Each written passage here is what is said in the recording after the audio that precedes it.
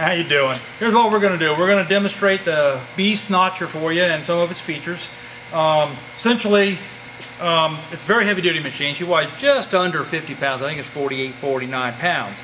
She's designed to make bends, make notches inside bends. So for instance, you'd be able to clamp tubing onto the machine and put a notch on the outside. Let's say you're doing your door bars in your stock car. Well, good luck notching those on just about everybody else's notcher except for this one, including our other models won't handle it either. This one will handle it fairly easy, and we're going to demonstrate that. She's also got the ability to offset notch, and this is very popular with your sprint car boys because a little known fact is that if you notch piece tubing and put it together, that's the way most people do it. However, if you take half partial notch out of the top, lay the other tube in it like you'd build a Lincoln Logs, weld it up, you get about a 30% stronger joint, you know? So you'll see that a lot in sprint cars because they're going for the ultimate lightweight frame and they need the strongest possible notches. This machine will handle that.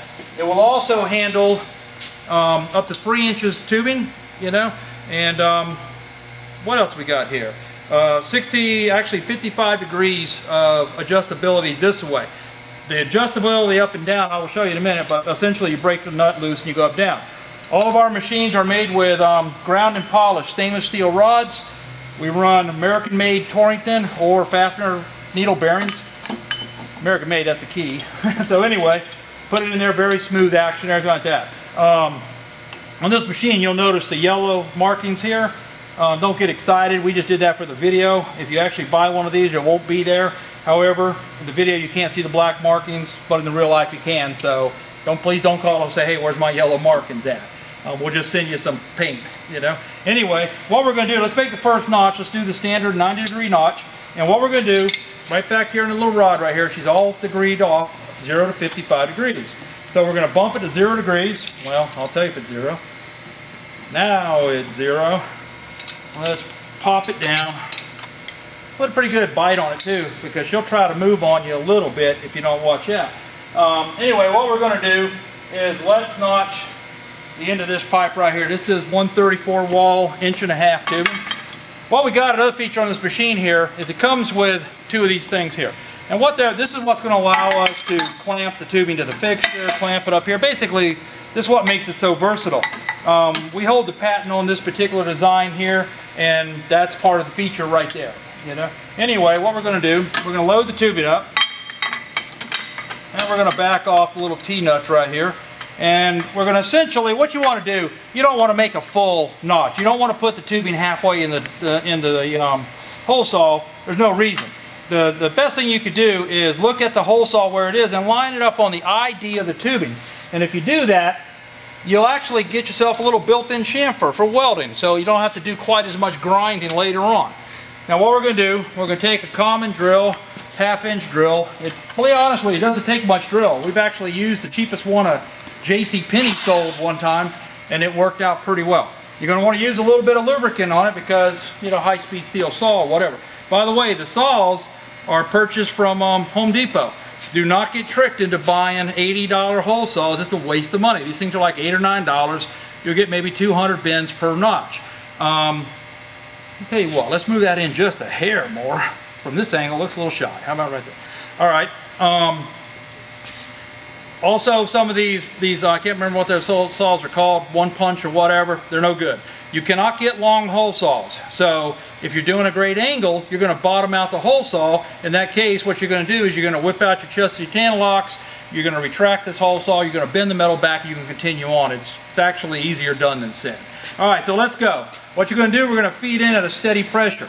All of our machines in JD Squared are recommended to be used horizontally. This way, gravity's not helping you out, because if gravity helps, gravity has no feel for the teeth and the blade, so it'll just rip right in there, which could rip your teeth off. This way I can feel how much feed I'm going to get. So let's get going. We're going to get her going. That's half of it. That's the other half right there. Stop it. Take her out of there. And what you're going to end up with is your notch right there. See what I was talking about right there? I don't know if the video show it, but you see what I'm saying? We can weld right in there. Nice fillet weld. Everything looks real good, you know? All right, that's that. All right, let's move on to the next feature, claim to fame. A lot of people love this feature. especially if you're a stock car builder. We want to put a notch in the middle of the bin, right? We want to put it right out here, as if we were welding door bars onto our car. What we're going to do, we're going to load it in the bender, and we're going to eyeball it right there.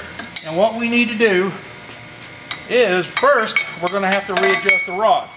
All the rods are drilled out with multiple holes, and what this will allow you to do is set the hole that you're going to need to get the T-handle here to be able to grip down on it.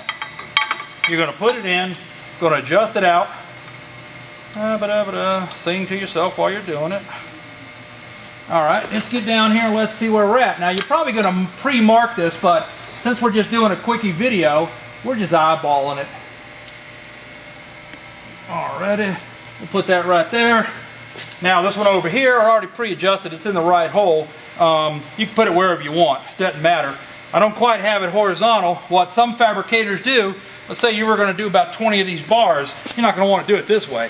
What you're going to want to do is get yourself some wood blocks, cut them to the height, set it underneath the tubing, put the tubing in, that way you just fire them in, you know. Once again, we hit our little WD-40 on there, let her rip.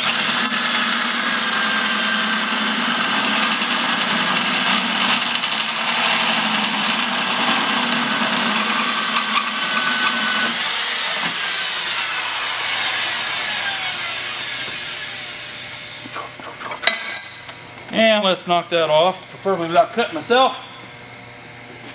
Voila, you got yourself a notch in a bend, you know, piece of cake. Now, we could have made that notch further down, it wouldn't have mattered.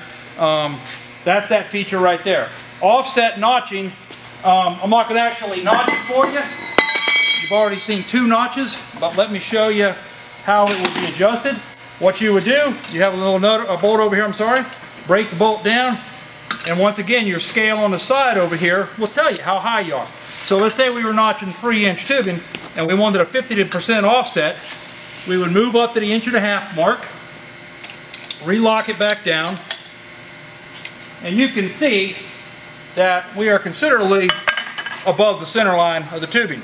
Now if we moved it down to the 3/4-inch mark, we'd be dead in the middle of this. You make the notch, away you go. That's pretty much the beast right there.